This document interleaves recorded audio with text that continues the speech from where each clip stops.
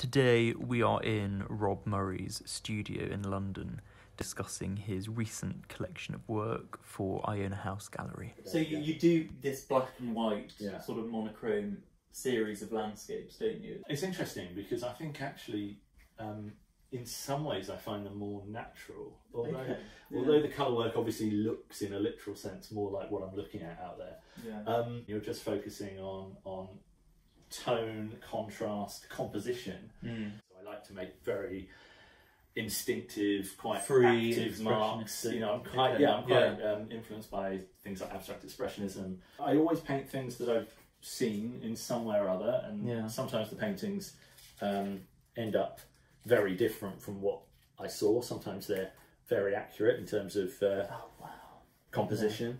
But what I'll do is I'll take photos as well, and sometimes short videos, and that's quite interesting to play a video on a loop on the tablet, so that you're not looking at fixed movement, don't you? Exactly. Wow. There's something really sort of immediate and quite visceral about that.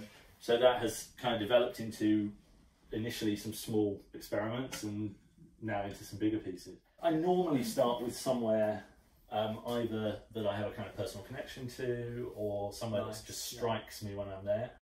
So a lot of work comes from repeated visits to places. Quite often it starts from reality, and then it's more about the marks I'm making, the composition, how it evolves, and sometimes I'll completely obliterate parts of the painting and go a totally different direction. What I'm really wanting to get across is how it felt to be in that landscape. Something resonates that, you know, they might not have been to that river, but they've been somewhere similar, and they remember what it's like to be out in that weather. So these are the outside of notebooks. Yeah, in fact, have I got some? Yes. Yeah.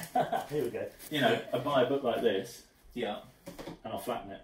Right. And then I'll paint on it. Almost everything I realised has come from these little jottings. So, you know, I started thinking, I'm sitting there on the side of a hill, and I'm thinking these books are sort of telling a story of their own. I mean, it's essentially a canvas, and it absorbs the paint. It's almost come full circle, hasn't it? Yeah. What started in the sketchbook has become the sketchbook. I mean, I think some of these little sketches are as nice as some of my bigger paintings, and the sketchbook has recorded where it went. You know, I typically start with acrylics, enamel spray paints, marker pens, inks, a lot of drawing, coloured pencil, graphite, and I'll scratch things away. I'll scrape away at the paint so that previous layers come through. Oil pastels, oil paints, as I say, inks. So really, I like to use whatever's to hand and build up a kind of table of tools, really. Thank you so much for talking to us today, Rob. We are very excited to exhibit your work at Iona House Gallery.